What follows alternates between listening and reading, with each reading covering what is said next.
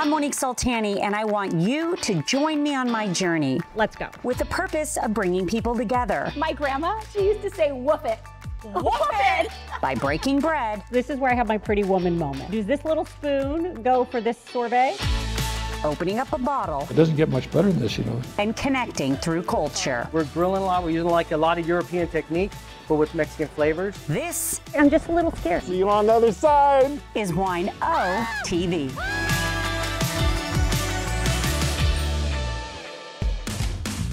Halfway between LA and San Francisco, California's Central Coast is often referred to as real California. I think it's a perfect mixture of Southern California and Northern California. Free spirits, forward thinkers, and farmers at heart, we have found our way to a new frontier. Paso Robles is really on almost everybody's radar. El Paso de Robles, or Pass of the Oaks, has a rich history dating back to the 1700s. Today, visitors come for the award-winning wines, world-renowned restaurants, and eye-catching art. It's easy to see why downtown Paso was dubbed one of America's happiest cities, with 20 tasting rooms pouring over 200 wines from all of Paso's 11 AVAs. Paso's also true to its roots and its maverick mentality that has turned this region into the home of some of the world's finest wines.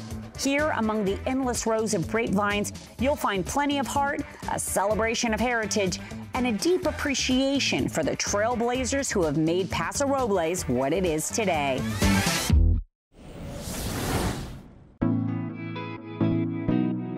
Just off California's Highway 46, you'll find the home of the Paso Robles pioneer, the winemaking legend behind Eberle Winery, Gary Eberle. Hi, Gary. Nice to see you. Hey, how you doing? It's so good to see you. I have to say this is one of the thrills of my career. I've read about you. I've heard about you. You really did, put Paso on the map, but you started as a football player, which I think was pretty interesting. Yeah, see, that's how I got to college. I got to go to Penn State because I wanted to play under Joe Paterno. And he is still one of 3 mentors I've had in my life. He and Robert Mondavi are 2 that you would know. Mr. Mondavi taught me a whole lot about how not to be a winemaker, but how to recognize that you're in the hospitality business. You're not just hawking wine. You have to make the very best wine you can. And one of the things he told me, and this was way back when, he said, you don't ever charge for tasting. He said, Americans are such fair people that, if you treat them right and you give them a product that is superior, they're going to buy it.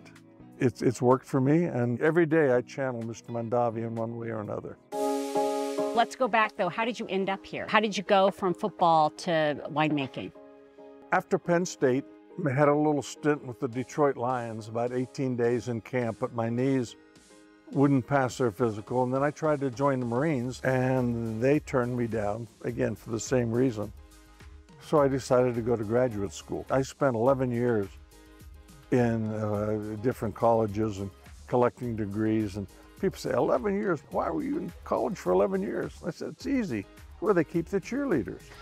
And I was down in Charity Hospital in New Orleans working on a doctorate in cellular genetics.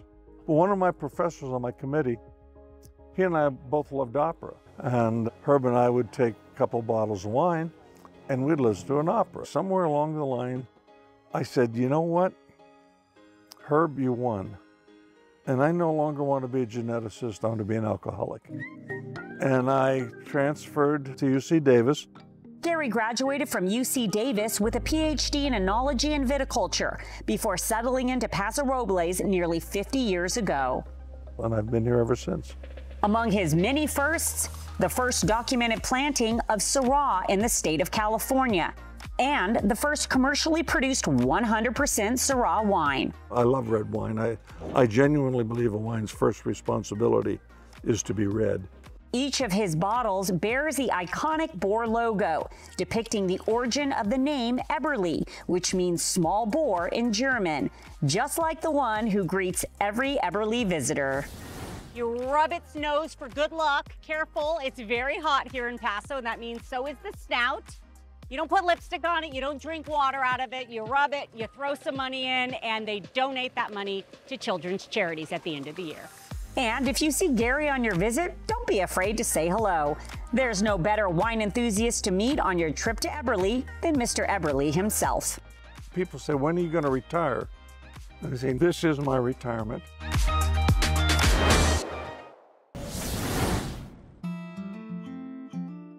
As the founder of J. Lohr Vineyards and Winery, Jerry Lohr is an industry titan with a passion for wine he discovered at a young age.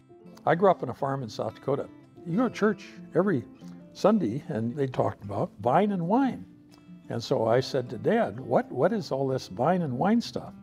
Dad said, well, it's something they grow in California. And so when I came to California to graduate school at Stanford, I went looking for Cabernet. I went to the best liquor store and I couldn't get any Cabernet. So it's been a lifelong passion to do really good Cabernet. And what drew you to Cabernet in the beginning? Is that what they were serving at the Cabernet, Catholic Church? No. The complexity that can come with Cabernet is greater than any other wine I've found. When I came to California in 1958, it was just Napa. Then it became Napa and Sonoma. Now it's Napa, Sonoma, and Paso. This area is the third best source in California. And so here we are now in present-day Paso. People really see this as a destination. It has tremendous promise because it's not as crowded. We have vineyards up here for a mile on the right-hand side, a mile on out here. We have some vines up the hilltop, so we can take you for a tour and show you just many different things. This is a big enough area here. There's enough climate change, enough soil change, that area over there, 10 miles west of us, is better for Rhones. This area is for Cabernet. So this is Bordeaux and that's Rhone.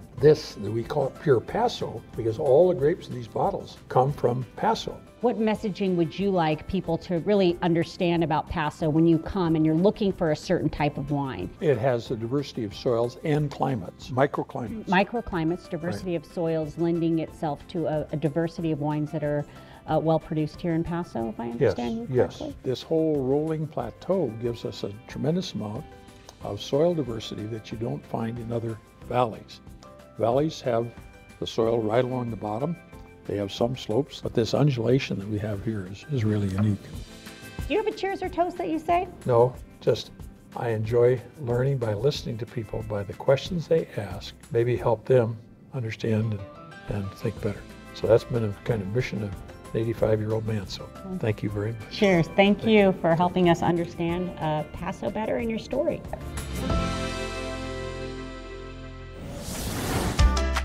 Coming up, Pick up your leg. join me as I zipline over grapevines. Oh, what do I do? When Wine O TV continues.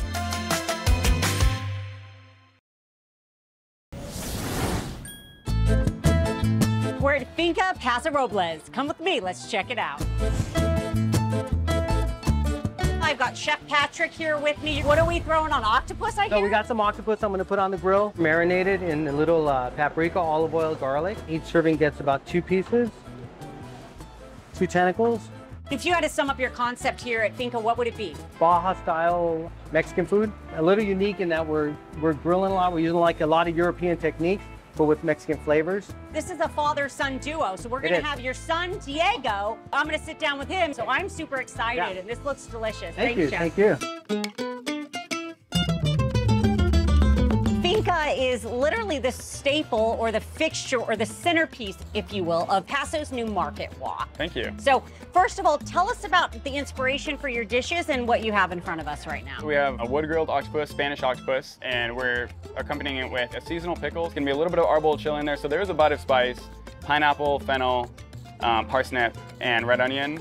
We have oysters here as well, a chipotle butter, and then we also have a Baja shrimp taco, and then what we're really known for is gonna be our wood-grilled steak taco on a flour tortilla. And then the drinks, we have a spicy margarita we call Prickly Toad, just kind of a funny, funky name, and then our classic 3-2-1 margarita. Well, we should first of all, I mean, I can't sit with a beautiful prickly margarita for too long. I'll take the spicy one. Yeah, I'm a big absolutely, fan. Cheers. Oh my goodness, that is great. Really spicy. Yeah, there's a kick on there. Yo! Finished with a little jalapeno foam. Tell me about the tortillas. We're actually using small flour tortillas on our steak and our shrimp, and that is actually an ode to my grandmother. She's from Sonora, and they're known for 3 things: a really hot desert, steak and great, delicious flour tortillas. The inspiration, how did you guys come about, and how did you end up here in really, like I said earlier, the centerpiece of the Market Walk? I went to Cal Poly and just fell in love with the place. I think it's a perfect mixture, the Central Coast, of Southern California and Northern California. People are so nice here, and so I just didn't want to leave. My wife and I found jobs here. After a few years, I decided I wanted to pull my parents out of retirement and help me open a restaurant. I think the food scene has really been adapting in the last few years, and again, we're just happy to be a small part of it. Incredible, Diego. Thank you. Thank you so much. This food is wonderful. What a great experience. What a wonderful introduction for us to the Market Walk. My first time here, my first time experiencing the style of food, and I love it.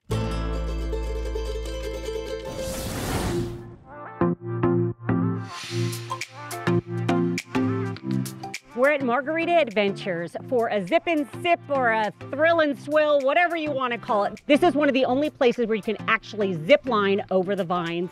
I'm excited and I'm a little bit nervous. Let's go.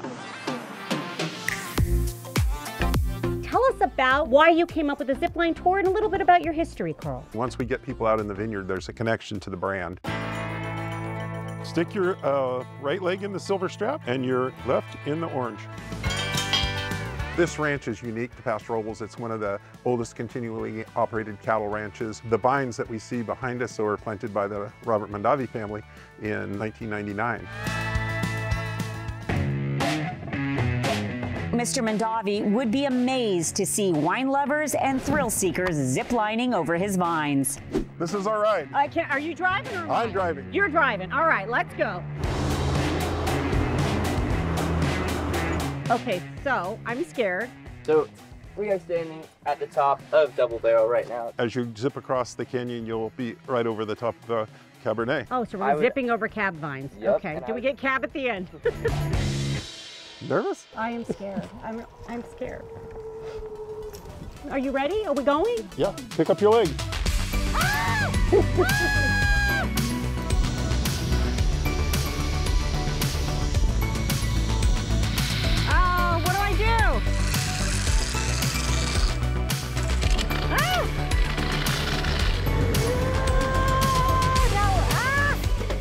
Okay, robot to the rescue. Awesome, Carl. Do we get a high five or something? I feel like a maverick over here. Wow.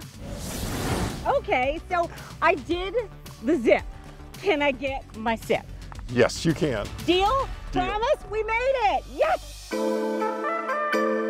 That was fun, but it was definitely out of my comfort zone.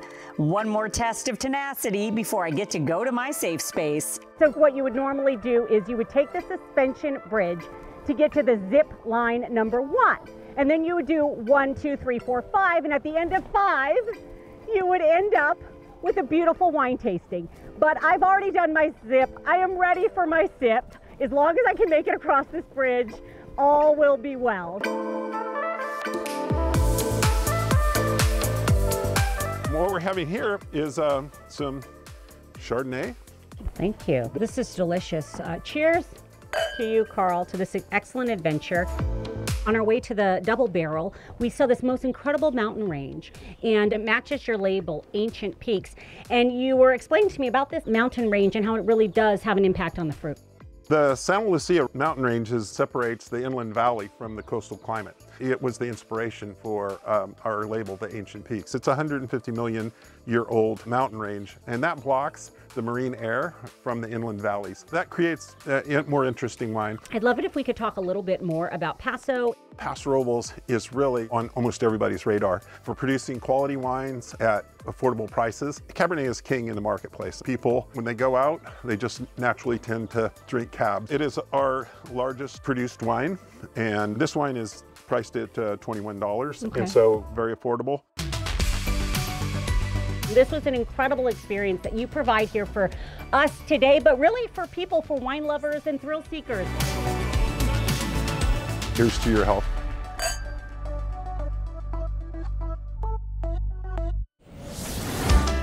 Coming up. Okay, here comes the boozy spa water. Conservation never tasted so good. Oh, I love it. When Wine TV continues.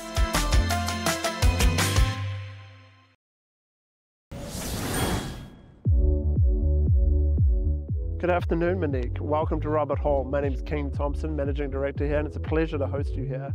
Well, the pleasure's all mine. I love it when a handsome man shows up with 2 glasses of cold sparkling wine. I am so excited to try some more wines and get a taste of the good life here at Robert Hall.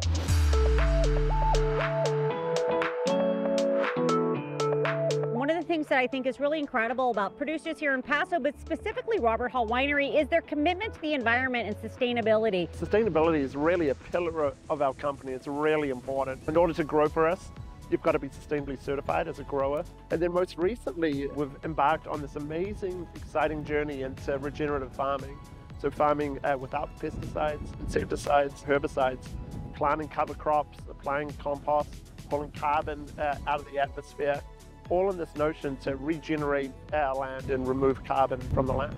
And then the social fairness standard is a huge part of regenerative farming in terms of paying staff a living wage versus a minimum wage. I feel like there's sort of an elephant in the room here, and I don't want to ignore the elephant that is roaring so loudly, but it is the wind. It's one of our biggest assets, believe it or not, because what the wind does, it comes in from the coast, the temperature gap, and it cools down the temperatures, which slows the ripening and the development of the vine. So you get this long ripening period, which is great for quality. Is it too soon for me to pull a grape and taste it? You can pull a grape and taste. It's a little green at the moment. This might be the smallest, littlest, teeniest, miniest grape I've ever tasted. It's June. Teeny tiny little grape here. It will be acidic. Not a lot of sugar in it at the moment. Okay. Had the grape from the vine. Where are we at? You're 2 years in. You got any in barrel we can try? We do. Awesome. I'm in. Yeah. Let's go. Let's go. I'd like to introduce you to Amanda Gorter, our winemaker here for the last 5 years. Fantastic. Thank you. Now we're going to get a taste of the cab, which is in barrel from the regenerative vineyard. And I'll put some in yours.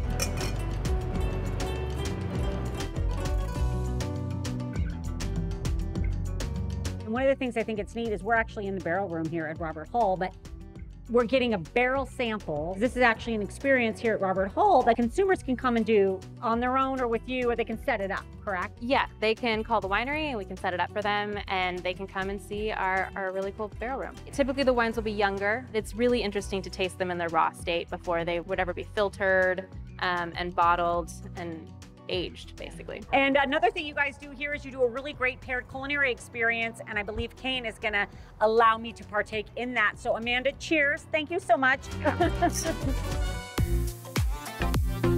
How lucky are we to have the paired culinary experience here at Robert Hall Winery in Paso? The idea is that we pair the wines with local, sustainable, organic or regeneratively farmed produce. So to start with, we've got our Chenin Blanc paired with a Morro Bay local oyster, sterling, sustainably farmed caviar with a little bit of creme fraiche there as well. For the vegetarian side here, we've got a local Morro Bay avocado sorbet that pairs beautifully with crisp, bright Chenin Blanc.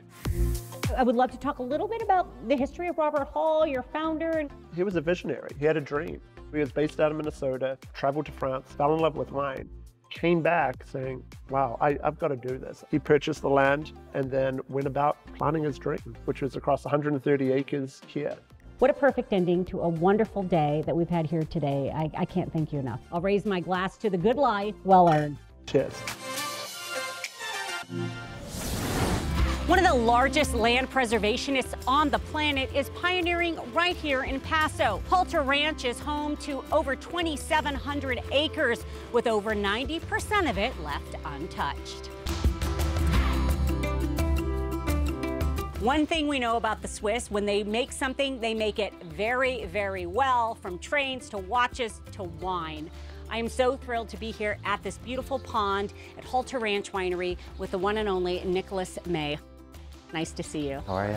I am fantastic. I'm so excited to try your sparkling. Tell me a little bit about it. We started producing this in 2015. It's 100% Pic Pool Blanc. Very crisp, very refreshing. Pic Pool Blanc, which means lip stinger in French, is the same lesser-known variety Rhone grape used to make the Halter Ranch Rosé. It's a white grape variety that contains a lot of acid. So in our warm climate, you generally don't find white grapes with a lot of acid, so we use a lot of it out here, both for our rosé and a little sparkling.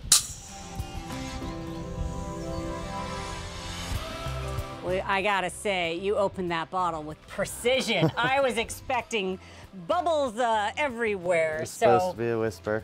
A whisper. See that, people? It's not supposed to be a big pop. It's supposed to be a whisper. One of the things I love about Halter Ranch is your commitment to the planet and sustainability. We talk a little bit about the Swiss connection. You are owned by Swiss billionaire who has really committed his life to really help keeping the planet in check and keeping it preserved for the future generations. Yeah, Hans-Jörg fell in love with nature hiking in America as a young gentleman. He's dedicated much of his life to sustainability and the preservation of the environment. So he's launched the 30 by 30 in the effort to put 30% of the ocean under preservation by 2030. This property is kind of a microcosmic example of that. He bought the original 900 acres. We planted about 200, but the rest of it just stays oak woodlands, and we got wildlife running around here. There's coyote, deer, wild pig, elk, all sorts of things that use this property as their home, and we only work on what we have here and what we need to work on, which is the 200 acres of grapes, the 17 acres of organic olives, and then the 10 acres of walnuts. So it's really about just using what we have and then saving everything else. And no visit to Halter Ranch is complete without a tour of the vineyard. All aboard the Halter Ranch Railroad.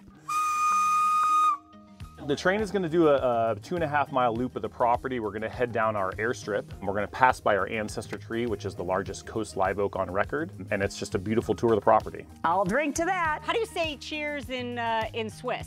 I think it's something like Prost. Okay, something like Prost. Prost, Prost, tomato, tomato. Cheers. Cheers.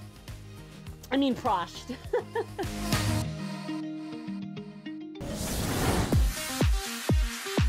We're on the west side of Paso to introduce you to an industry innovator with a clear mission. Welcome to Refined Distillery. That's find. I want to ask you the hardest question of the day. What does refined mean? Oh, it's actually literally what we do here. We found a use for something that wasn't being used, and we recycled it or refined it into craft spirits. So it's find, like recycle, found a use, repurpose. And this is wine runoff, correct? Correct. Tell us a little bit Correct. more about that. Well, my husband and I started a winery here in Paso Robles in 1993. What was happening for our little winery and a lot of boutique wineries here in the area is that they do a process where when they bring the grapes in from the vineyard, the first thing they do is crush the grapes and the free run juice comes out. It's at that point that a lot of the smaller wineries will actually take a percentage of that free run juice out of the bin before they start fermentation. Because if you have more skin, less juice, you'll get a more concentrated wine. That process of extracting the juice leaves you with an excess juice. That's the juice that Refine's taking and refined it into spirits. Once we figured out that vodka can be distilled from anything that has starch or sugar, then that's when we said, bing, ding, ding, this is what we're gonna do. And that's when Refined was launched back in 2011. In the 2021 harvest, we were able to reclaim the equivalent of a 70-acre vineyard from being discarded, because we don't just take the fruit from our vineyard, we buy from about 25 other vineyards here in Paso Robles. We also work with the local farmers for our flavorings. We're farmers first, and so that's what it's all tied into. And it all leads to unique spirits like Refine's cucumber-flavored vodka. I like to liken it to the boozy spa water. Like I feel like boozy spa water. Like have a massage right now. Okay, you know? cue the masseuse. Okay, here comes the boozy spa water. You really can taste the cucumber, and it really, that boozy spa water, like nailed it on the head. Yeah. Awesome. All right, well, it's 5 o'clock somewhere, right? Time for some Refined cocktails. We're gonna do a cucumber mojito. So I like to, instead of using rum for my mojitos, I like to use the cucumber vodka because it's very cool, very refreshing. So what you're gonna do is to take some of that mint and put it into the shaker. Okay. 3 ounces of cucumber flavored vodka. I juiced the limes this morning, so we didn't have to do that now. So we're gonna go with 1.5 ounces of fresh lime juice. Okay. And then the last ingredient is this honey simple syrup, then 1.5 ounces of that as well. Add ice, give it a few good shakes, pour, top with club soda, stir, garnish with fresh mint, and enjoy. Oh, I love it. It's fancy, boozy spa water with mint. Exactly, which is even boozier spa water. And zest. Do you have a cheers or anything you guys say? My grandma. What does your grandma say? Here we go, here it comes. She used to say, woof it. Look there, I knew there was something. Whoop it! Thank you for joining the journey to Paso Robles, California, and for watching Wine O TV, where we get to the heart of every wine region. We'll see you next time, but until then, remember, woof it. Okay, a little wobbly. I haven't even had my wine yet. I almost think like Michael's doing it on purpose. I'm not sure. Happy birthday to you. Happy birthday to you. Ah! The guy's down there. I got it. It came right back at me. I guess you're old enough. I was going to say sometimes. Oh, Jerry. So sometimes. So. Would you like to see my ID? No.